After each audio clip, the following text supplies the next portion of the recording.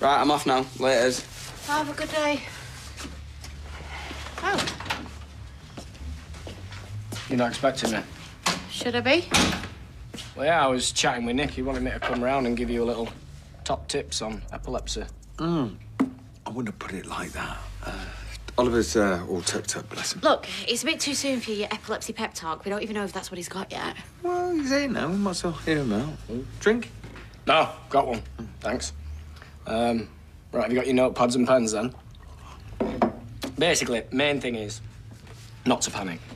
I mean, yeah, I was gutted when I got diagnosed with it, but it's nowhere near as bad as what I thought. I mean, I have got it easier than most people, yeah. So, hopefully he just takes after his Uncle David. Oh, that'd be difficult because you're not actually related. Oh, yeah.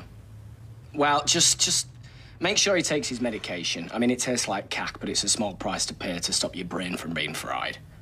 And then the rest stuff is just, you know, exercise, try not to get stressed, eat your veggies, and cut back on the old alcohol. Can't have Alco pops under the bed, is he? He's 3.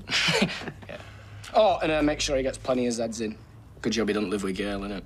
She talks in the sleep. Well, she shouts. You should have heard her last night. Apparently she's been chased by an angry badger. Him and my mum like to top and tail. Right. Well, thanks for that. Woo.